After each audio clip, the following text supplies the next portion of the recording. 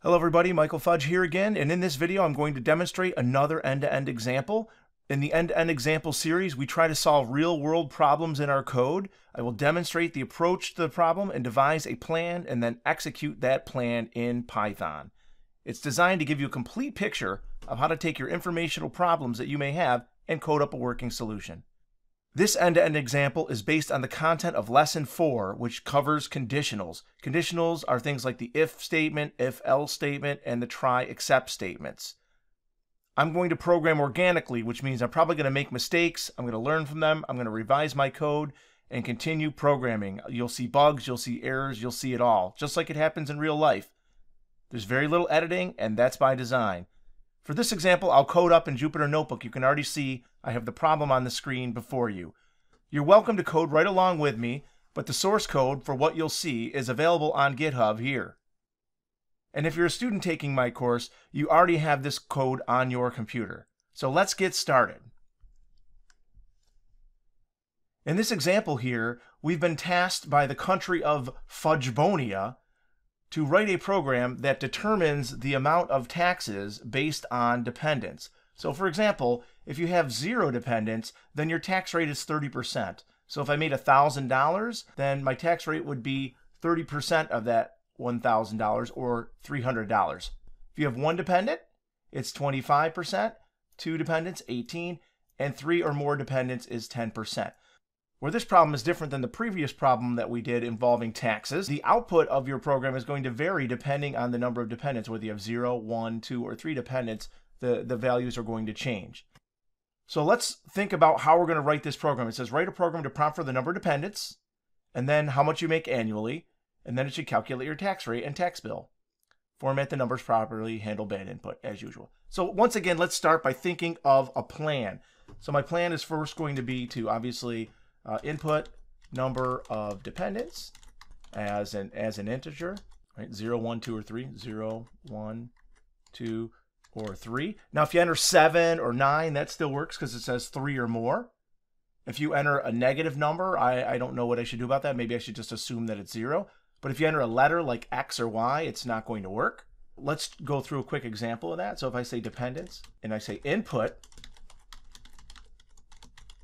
if I do this, we've all learned at this point that when you do this, the type of the variable is not an int, it's a str.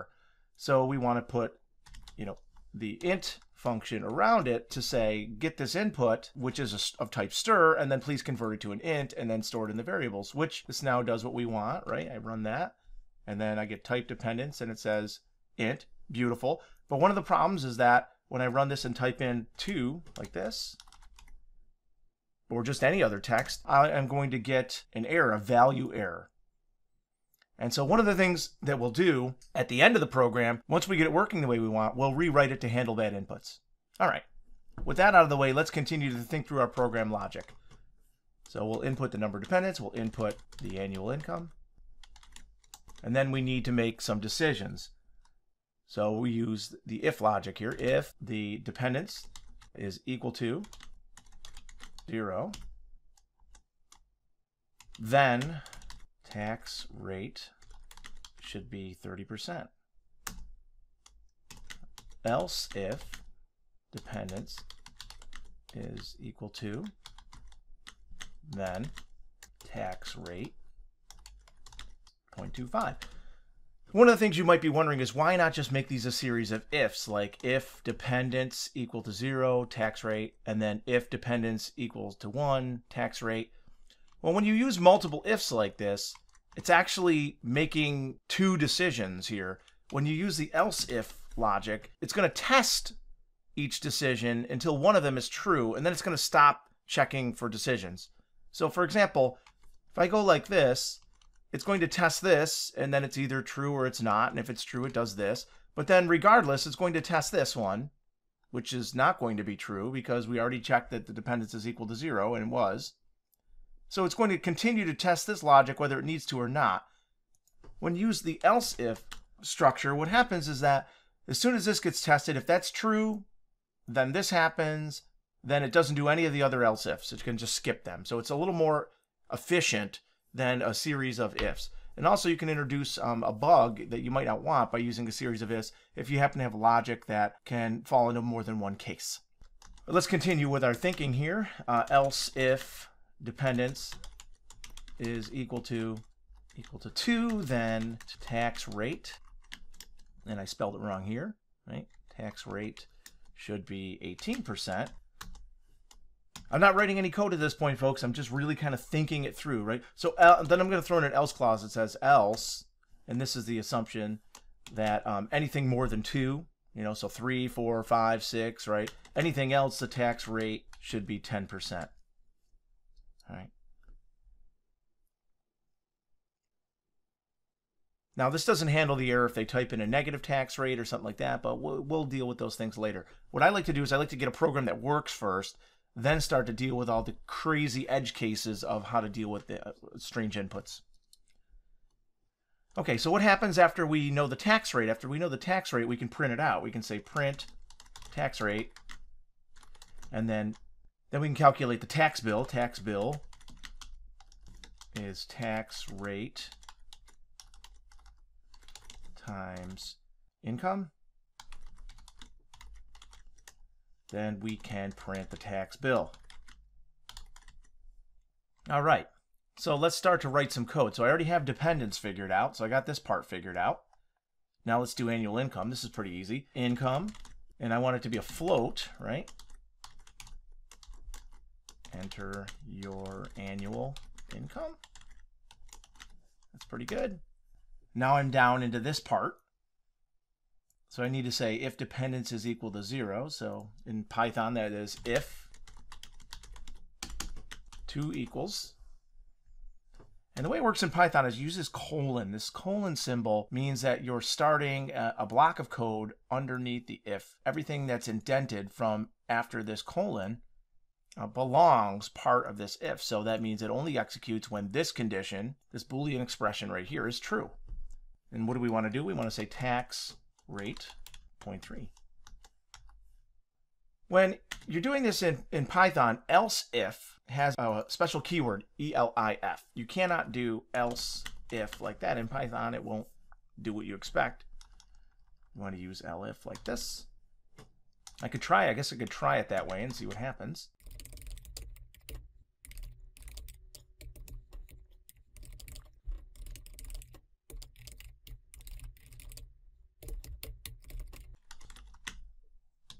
All right, that looks pretty good. Now let's just try this. Let's say print tax rate. And just to see what happens here, I'm going to run that. And you can see I have an error, syntax error here, else if. Showing you that you cannot do it this way. You have to use elif. Now there's probably a way that I could do it. It's not 100% true. I could do this, else, colon, enter, if, enter, else, colon, if, else. Could do that. I think that'll probably work. But that looks really ugly and messy. Let me see if that does work. 2 dependents. Oh, I got rid of the print, didn't I? Let's do it down here. 0.18, which is the right tax rate for 2 dependents. But this looks really ugly and messy, this if, and then else, and then if, and then else. And so this is why the elif structure exists. It sort of simplifies the way that your Python looks. Let me get this indented the right way. By the way, when I'm getting these things moved over, I'm using a key on the keyboard called the tab key. So tab, and then shift tab goes the other way. Tab, shift tab, tab. That's very useful. If you don't have things lined up right, it doesn't work well in Python. See that? It's red because it's not falling under an indent. So you want to tab it over like that. Let's make this a little more friendly. Let's say print your tax rate. And then let's print it out with a format code.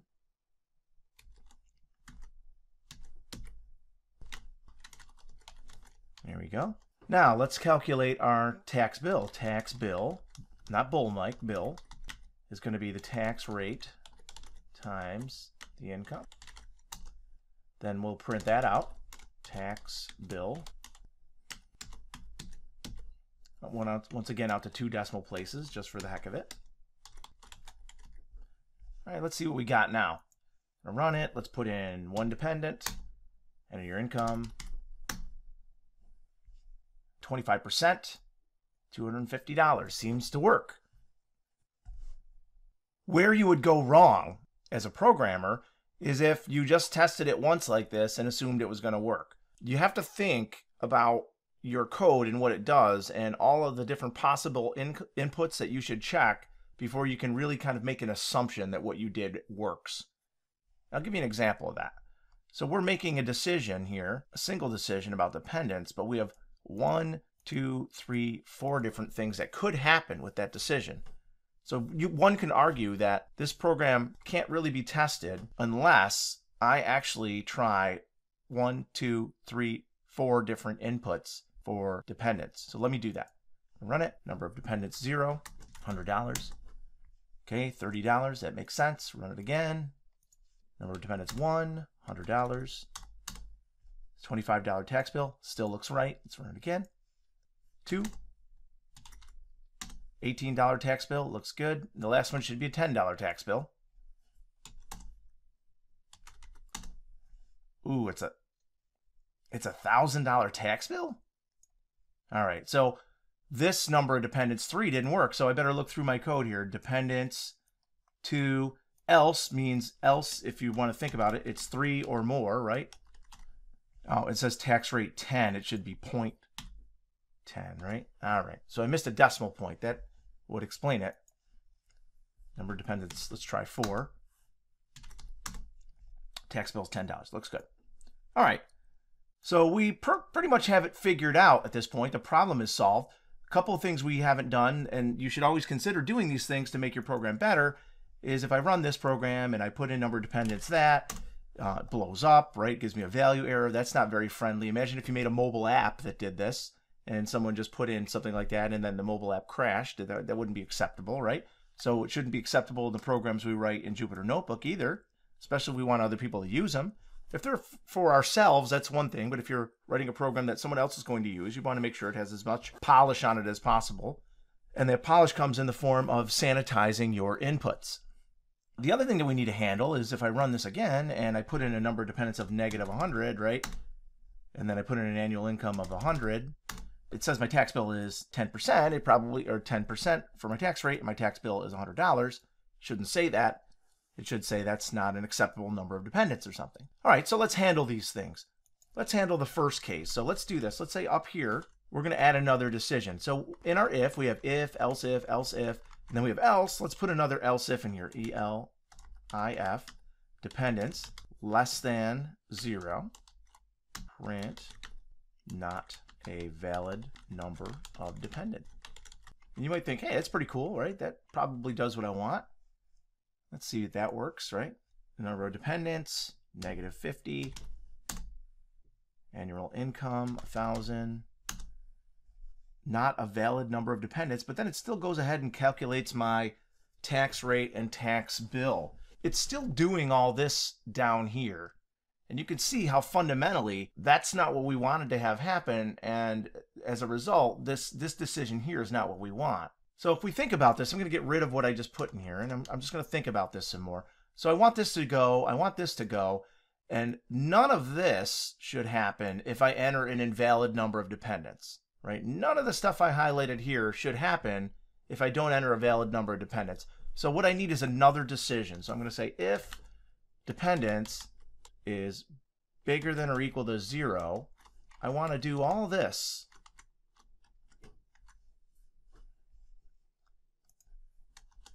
Else, and this else, we're talking about less than 0. I guess I could put it in there. Dependents less than 0. Let's print out invalid number of dependents. Let's give that a shot. Enter number of dependents, -10. Enter your income, 100. Invalid number of dependents. So there you go. So because I put this if up here, when this is not true, it comes down to this else. and it skips all of this, which is exactly what we wanted, because we don't want to calculate tax rates and tax bills on an invalid number of dependents. All right, so that makes more sense. So now the next thing we need to do is we need to handle these two inputs when we type in something that isn't an integer and isn't a float, and we get a value error. Let's run it again to show you. So I put in this for the number of dependents, and I get a value error. These are called runtime errors because the error occurs when you execute the program. To handle a runtime error, you use try except.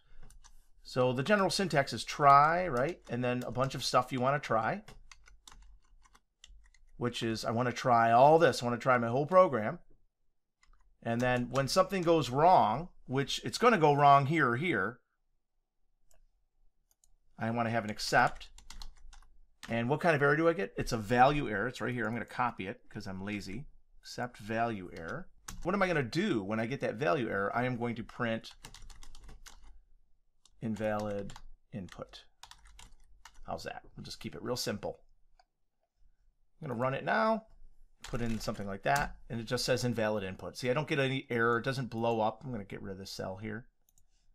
It doesn't blow up. It just gives me an error, a nice graceful error message, and then ends the program. I could be more graceful here and say, I'm sorry, I couldn't calculate your taxes because you couldn't follow the directions. I could say that. All right, enter number of dependents, -1. Enter your income.